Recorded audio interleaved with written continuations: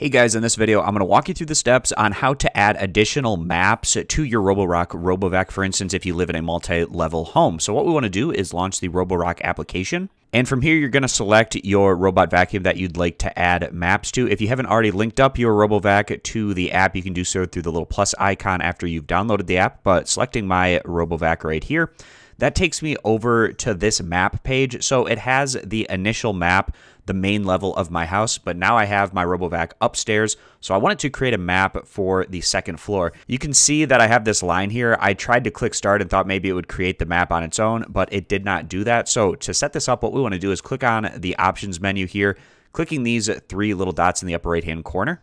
And then from our settings menu, we want to scroll down until you find where it says manage maps and click on that.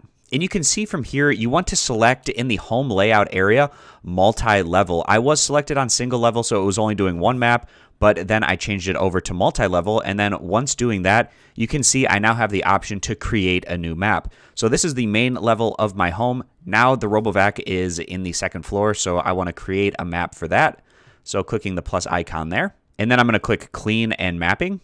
And with my robot vacuum in the second story of my home, it's now getting going, cleaning that area, and it will map out that second map, the second story of my home. So this is the process you go about to create an additional map for your robot vacuum. And again, you do that through selecting the robot vac that you want to create multiple maps for, going up, clicking on your settings, and then in our settings menu, what we can do is go down to manage maps. And you just want to make sure that your home layout is multi-level so that you can create additional maps. And this is how you can go about doing that. So I hope this video is helpful going over how to add additional maps with your Roborock RoboVac. I appreciate you guys stopping by. Consider subscribing to the YouTube channel, and I'll see you back here next time.